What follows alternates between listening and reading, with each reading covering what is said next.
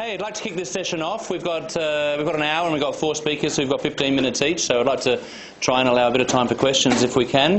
The theme of the conference is about sharing outcomes, and social research is a really important and growing part of citizen science and citizen science research. So today we've got 4 speakers. We have Sharon Pitman, Tina Phillips, Erin Roger and Nina James. And we're going to kick off with Sharon Pitman. But please, before we kick off, there's a couple of competitions at the conference, and on the conference app you can find the competitions.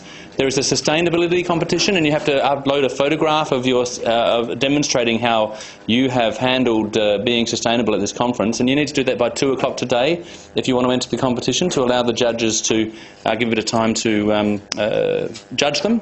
And also there's a student presentation competition, and our last speaker, Nina James, is a PhD student, so she's eligible for that student competition. So you can get onto the app and go to the link and vote for Nina after the presentations. But without further ado, Sharon Pitman from Inspiring South Australia. Thanks, Sharon.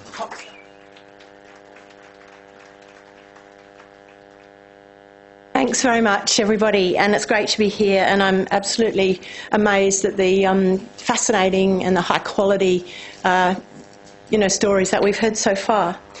So what I want to do is very quickly check out science, if a little clumsily, coming from the Latin word scientia, meaning knowledge, and has been variously described. So my best effort is on the slide here. So it's a systematic way of thinking. It refers to both the process of discovery and knowledge.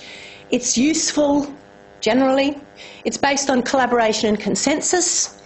It's intellectual and practical. It's creative.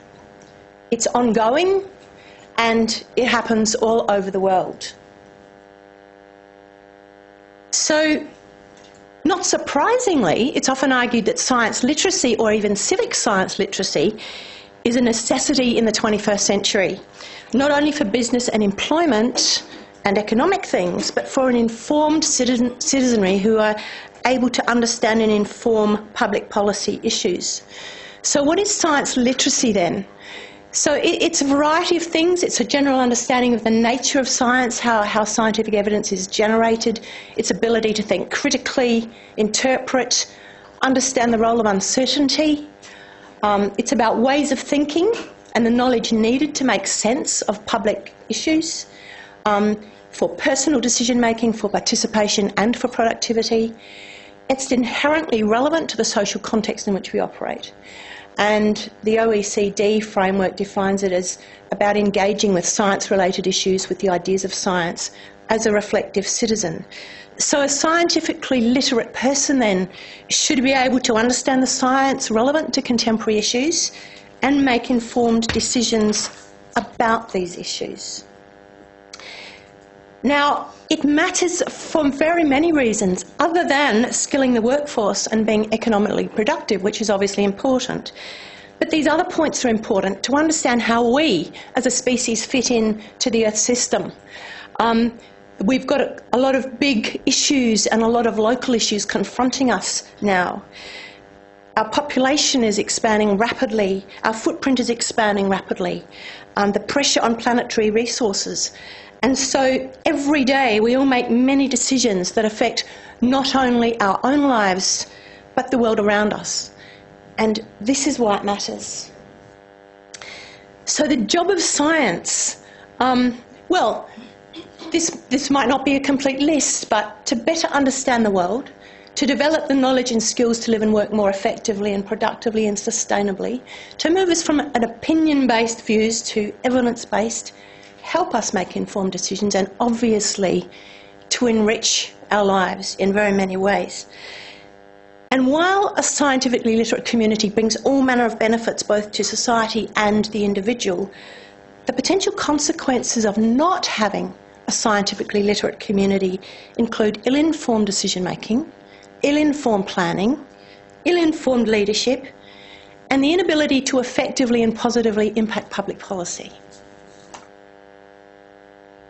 So let's just take one example of why science literacy is important, the expansion of cities.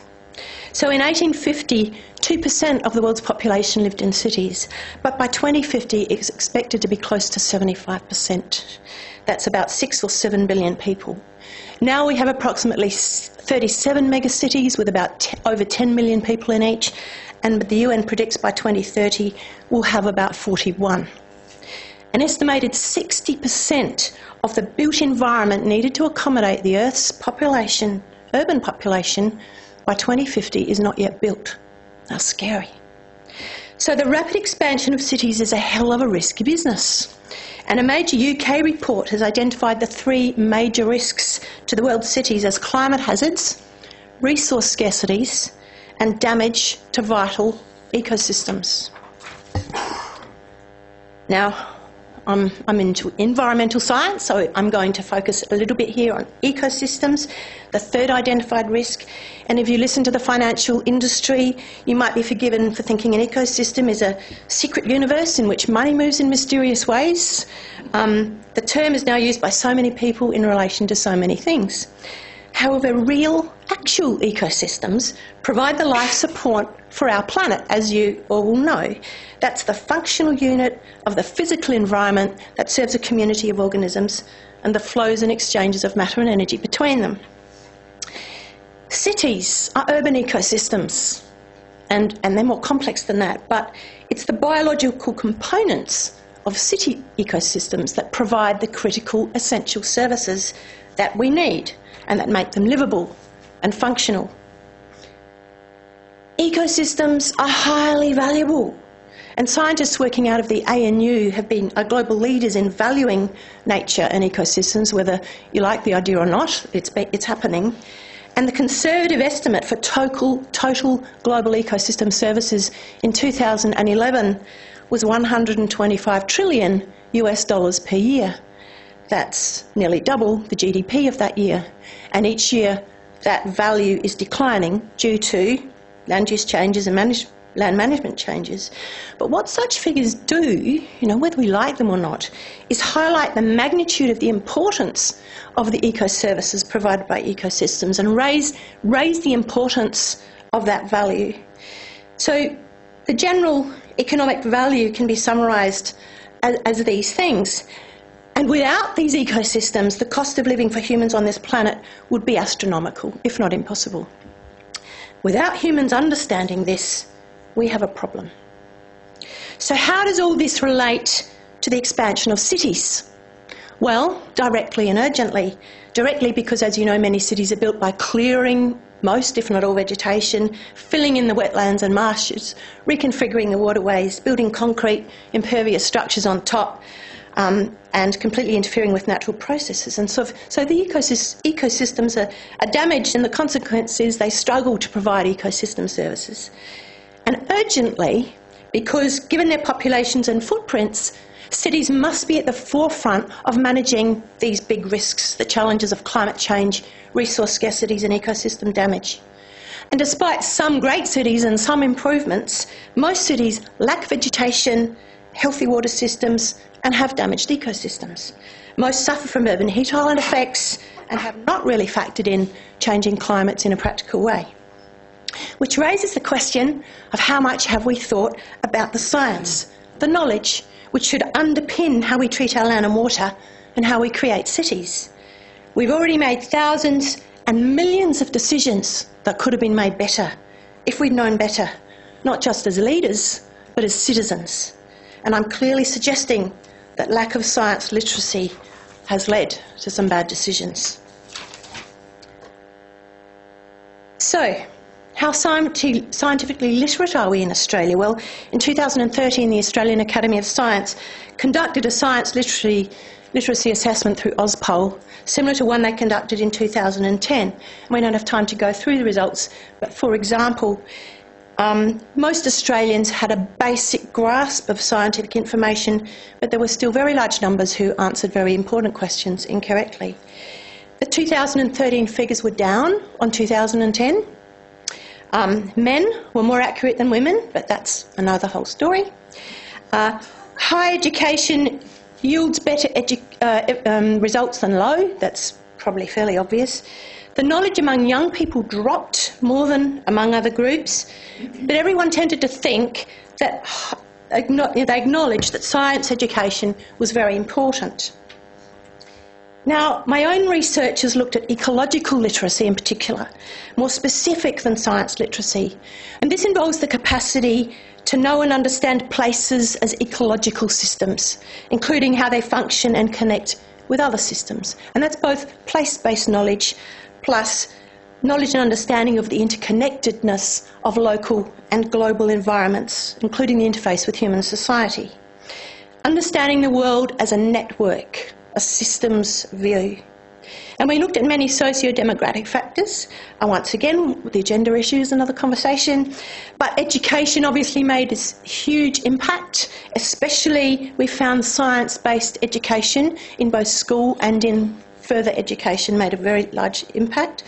There was age differences. That was the category that had the highest level, but the lowest was the 18 to 24s, by the way, interesting.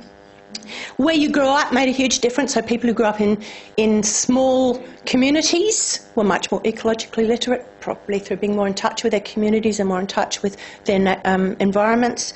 And the field of employment. So there was lots of things that did make a difference in terms of those.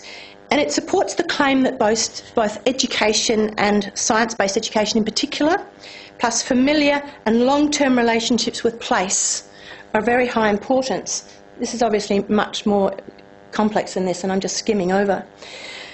We also looked at a range of psychographics and found that outdoor and nature-based activities and lifestyles, along with formal education and research activity, all have very strong correlations with levels of ecological literacy. Also, how much nature was valued and enjoyed, and how much time is spent in nature all contribute. So the thing is that scientific literacy, including ecological literacy, in this context, includes knowledge of the world we are working in and with. The place, its systems, its resources, what sustains them, how they interconnect. And the key question of how to manage this balancing act inherent within urbanisation won't go away, and the issues are more complex than ever, with increasing demand for infrastructure and product, while protecting and sustaining ecosystems and their services is no mean feat. And all this requires the systems thinking of science literacy. And sadly, it's also argued that no major industrialisation nation in the world has a sufficient number of scientifically literate adults. Now, much research has looked at the ways people learn and become informed, including informal such as relational learning, observation, being in nature, environmental volunteering, childhood experiences.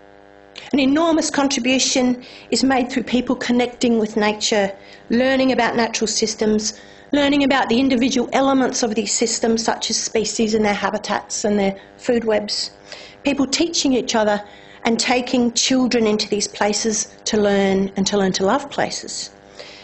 And several studies have documented and discussed the important role of citizen science in contributing to individual education and learning outcomes, as well as to community-level outcomes. And I have some of that research if anyone is interested.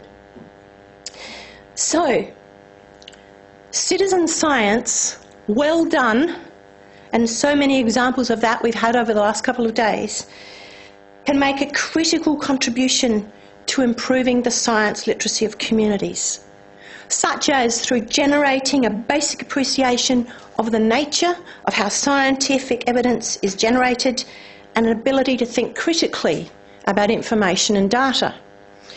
Citizen science demonstrates that science is a systematic way of thinking and building knowledge, is collaborative, is creative. Citizen science puts us in touch with many aspects of science in an engaging, time-friendly and user-friendly ways. And I haven't even really touched on the social or economic value of citizen science. So, given that it's the job of science to get us to know and understand the world we live in and beyond, and it's the job of science to move us from opinion-based to evidence-based understanding of the world, the quality of our decisions now and in the future are critical. And the role of citizen science can have in this, I think, is not just nice or of added value. The role is actually really, really important because we don't have many other mechanisms to do this. So, the future is something we're all involved in creating. And not only does it need to be socially just and inclusive, but it needs to be ecologically viable. And for this to happen, one of the most critical things we need is evidence-based knowledge and understanding of the world and its inhabitants, and we need to be scientifically literate. Thank you.